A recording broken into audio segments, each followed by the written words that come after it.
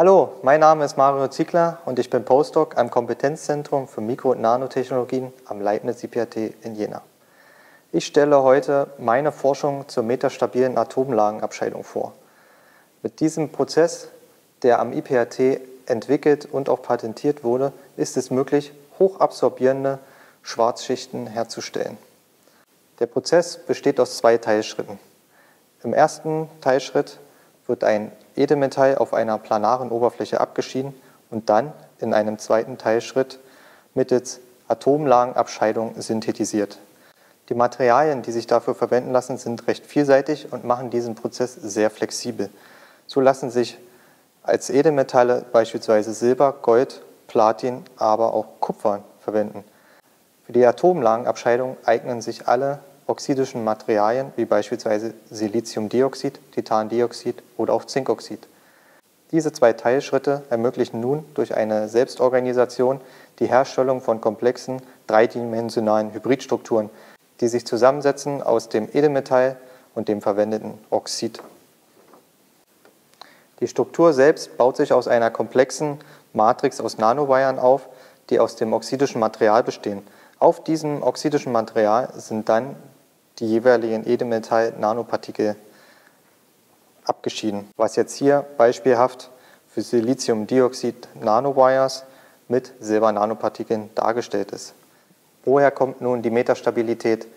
Die Voraussetzung für diese 3D-Synthese ist, dass das Edelmetall metastabil im AED-Prozess ist.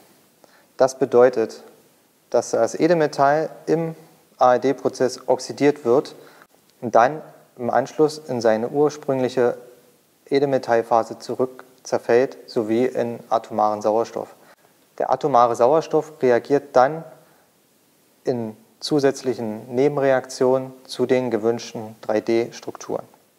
Durch die Verwendung von klassischen Reinraumtechnologien wie Physical Vapor Deposition und ALD ist es möglich, diese Strukturen relativ einfach auf großen Flächen abzuscheiden.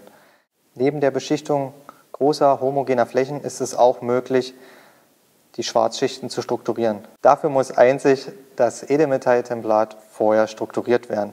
Im Nachgang werden dann nur die vorher beschichteten Bereiche geschwärzt.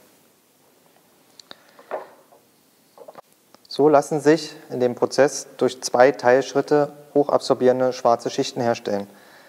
Die Flexibilität des Prozesses ermöglicht es außerdem, diese 3D-Struktur wiederzunehmen, mit einem neuen Edelmetall zu beschichten und erneut 3D-Strukturen zu synthetisieren. Somit ist es möglich, die Eigenschaften der Absorption noch weiter zu steigern. Die Strukturen weisen nach zwei Teilschritten eine Absorption größer 99% im Bereich von 200 bis 1000 Nanometer auf. Dieser Bereich lässt sich sehr leicht erweitern, indem zwei weitere Teilschritte auf diese 3D-Struktur abgeschieden werden. Dieser Schritt nennt sich Superzyklus. Dadurch ist es möglich, den hohen Absorptionsbereich bis 1500 Nanometer zu erweitern. Bei 3 Superzyklen ist es nunmehr möglich, den kompletten sichtbaren bis in den NER-Bereich mit einer Absorption höher 99% abzudecken. Charakteristisch für die Atomlagenscheidung ist ebenso die konforme Beschichtung von 3D-Features, was in diesem Exponat dargestellt ist. Oben links zu erkennen ist ein klassisches 3D-Profilblech, wie man es im Baumarkt bekommt. Die anderen drei Proben sind ebenfalls 3D-Profilbleche, welche mit unserer Schwarzschicht beschichtet wurden. Die 3D-Features des ursprünglichen Aluminiumblechs sind auf allen drei Proben, die unterschiedliche Oberflächen behandelt wurden, nicht mehr zu erkennen. Nur durch einen sehr steilen Einfallswinkel lassen sich die Features halbwegs erkennen. Ebenso ist es möglich, die Schwarzschichten nicht nur auf klassischen Reinraummaterialien wie Glas oder Silizium abzuscheiden, sondern auch auf Aluminium oder auf Nickel-Kupfer-Verbindungen, wie hier dargestellt. Durch die Flexibilität sowohl bei der Synthese, bei der Auswahl der Materialien, als auch bei der Auswahl der Substrate ist es möglich, eine sehr breite Anwendungspalette zu bedienen. Somit ist es möglich, Streulicht in Laseraufbauten zu verringern durch Verwendung geeigneter Blenden, die mit unseren Schwarzschichten beschichtet werden. Ebenso ist es möglich, hochabsorbierende Schichten auf IR-Sensoren abzuscheinen, mit denen Temperaturen im Weltraum zu messen.